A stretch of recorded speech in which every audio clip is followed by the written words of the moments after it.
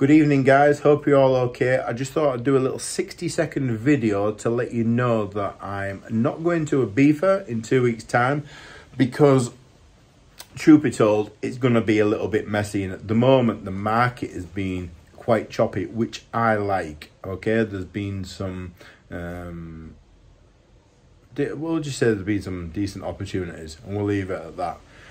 So, not going to Ibiza, but I'm going to go to Dubai instead because I want to document the next month, and I'm going to do a bit more blogging or vlogging, whatever you want to call it, and just show you that you can go to Dubai on a budget. I'm not going to be spending 20-30 grand, you know, like we did do in Dubai and Maldives. Just going to do it on a bit of a budget. You know, I'm going to go economy. I'm going to go in a normal hotel, but I'm going to try and earn my keep while I'm over there, and I want to be a little bit more real with things. I can't scale back my lifestyle and start trading with 10k because obviously my lifestyle doesn't warrant that.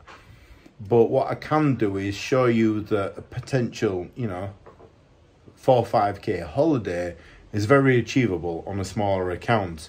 Equally, I'm not going to take mega risks with this challenge. It's going to be, you know, whatever P&L I like for the day, that'll be it. I'm not going to push it too much. So yeah, July will be fun, guys, and I hope you're on this journey with me, and we'll see you there. Good afternoon, team. Hope you're all well. So what have you done today?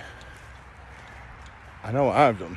I was up early this morning, went to the gym, had some nice food, did a little bit of shopping, nipped into work, sold 2 cars, bought 3, got 2 valeted and listed. And then I thought, I'm on my own. I've got the golf clubs in the van.